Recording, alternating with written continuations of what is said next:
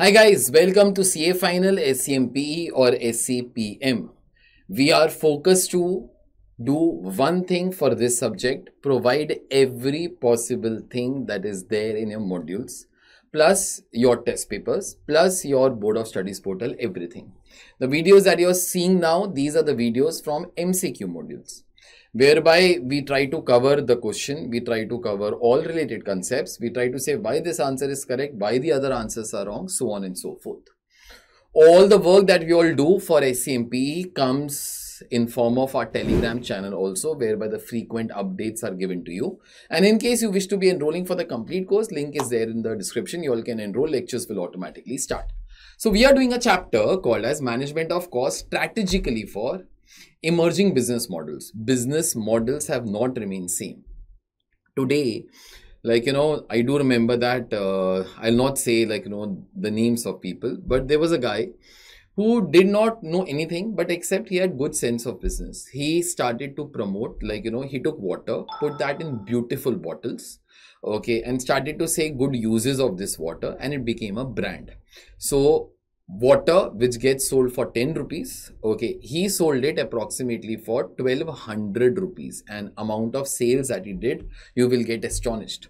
So it only requires good business sense, and that is whatever this subject actually teaches you. So even if it is not part of your 6 papers, I do understand this subject is very important, especially for those people who are going to be doing MBA or are doing ACCA. In fact, ICAI, I always told, is very stupid for them to be removing this subject, because this is the only subject that teaches you actually how to be running your own business. All other subjects one day will become rule based, they will be automatically done by machines. Your direct tax, your indirect tax, your accountancy, everything is coming under a automation mode, okay, except this subject. See, business processes can be automated, businesses, strategies and everything cannot be automated, at least not till now. We don't know about the future. So let's do the question for today. Identify the option with the correct sequence out of the given below, okay. Design thinking, lean startup, Six Sigma, agile, okay. Then design thinking, agile, lean startup, Six Sigma. Then design thinking, lean startup, agile and Six Sigma. And lastly, they have agile, lean system, Six Sigma in design thinking. Now, this is the only question whereby I'm not giving you all time to be thinking. I'm explaining the 4 stages and saying that this is how, all the things happen. So let's try to be seeing what do you mean by design thinking. Now, design thinking is basically a problem solving technique, whereby we try to be thinking, what does a user want? What problem is he facing? Okay, I've given one example that is there on your screen right now. Design thinking is a problem solving approach, focusing on understanding the user's needs, generating ideas, prototyping the solutions and testing them. Prototyping means trying to prepare a demo version of whatever we are going to be doing. It encourages empathy with users and iterative development. We like to talk to our users. What is a problem that you are facing? Example, a company wants to create a mobile app for the task management. Every day we all do lot amount of tasks. Which task you like to be doing first? At what stage it has reached? Okay, have you completed that task or not? We want to develop an app which will help to save time of the user. No maintaining the diaries up and so on. Okay, so we want to be creating an app like that. Design thinking would involve researching the needs of the users, ideating various features, what all features should be there. Some alarm should ring once a particular task is completed. It should be app should be linked with the other users in the organizations also, so on and so forth. Creating the prototypes, testing them with the real users to refine the app design. Okay, so this is design thinking. It's basically a problem solving approach. What the user want, I would like to be developing that. Second stage over here is trying to have a lean system. Lean means something whereby waste are not there.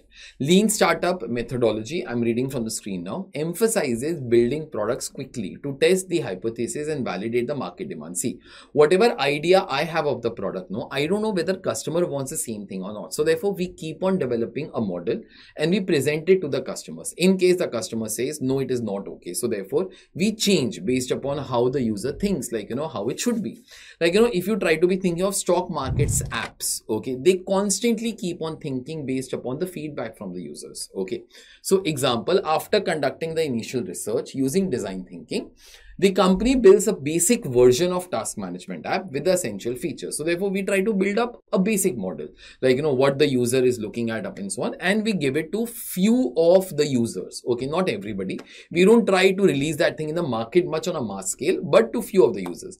Based upon the feedback, we try to improve the performance. This is lean startup. Basically, we are starting the organization now, but with a very small kind of the customer base. Okay. Once that thing is done, our third step is agile. Agile means being flexible, trying to understand the needs, the responses of the consumers, and trying to be thinking, suppose a customer had this problem. Okay, then how do we change this thing so therefore it exactly meets the needs of the users? We would like to have, like, the team meetings, like, that suppose entire organization I try to divide into 5 teams. Okay, based upon the 5 different aspects. For a small example, a mobile banking app, just example, whereby on the first screen we have, like, the account balances. Second, we have fund transfers. So one team is in charge of this, one team is in charge, but all these teams need to collaborate with each other also to be giving the best experience. That is whatever agile means. Agile means flexible. Okay. Agile methodology is an iterative approach to software development that prioritizes flexibility, collaboration, and customer feedback. It breaks the projects into smaller, manageable tasks and encourages continuous improvement through regular iterations. Example, using agile methodology, the team divides a task management app into smaller sprints, means smaller parts. Okay, each focusing on implementing specific features. They hold the regular meeting with the stakeholders. Stakeholders could be in the customers also, or the employees who are making, to gather the feedback and adjust the product priorities. And last step over here is nothing but Six Sigma. Six Sigma, that means I've discussed in past also, it means waste should be kept at minimum. Now Six Sigma, it is actually 6 and Sigma means standard deviation. So therefore, the amount of waste that should be there should be almost 0. More of that in chapter number 3 and 4 that we all have covered. Okay. So Six Sigma is a data-driven approach to process improvement aimed at reducing defects and variations in products or services. Now, before I read further, simple thing, like, once we release the app to the users, you all will understand that app might crash also. So therefore, we should try to be using Six Sigma techniques. So therefore, to ensure that there are no defects. Six Sigma mathematically is what? Whenever the defects are 3.4 per million. Okay, so therefore, if the app crash rate is only 3.4 per million times it is used, we try to be saying you have reached the best quality level. That is nothing but Six Sigma. Six Sigma techniques are used, like, you have a DMAC technique, DMADV technique. All these are techniques which are there in Six Sigma that help you to reduce the waste. I'm reading now. Example, once a task management app is developed and launched, the company applies Six Sigma principles to analyze the user and identify the areas where the app is not meeting the performance or the quality standards. They use statistical tools to identify root causes of the issues and implement the corrective measures to enhance the app's efficiency and reliability. So these are the 4 stages how the things happen. Okay. So these 4 stages in the correct order are design thinking, lean systems. Okay. Then you have agility, and lastly you have Six Sigma. That is there in point number C over here. So that should be the correct answer. Yeah, that is the correct one. I'll see you next time in another question. Till then, happy learning. Bye. Take care.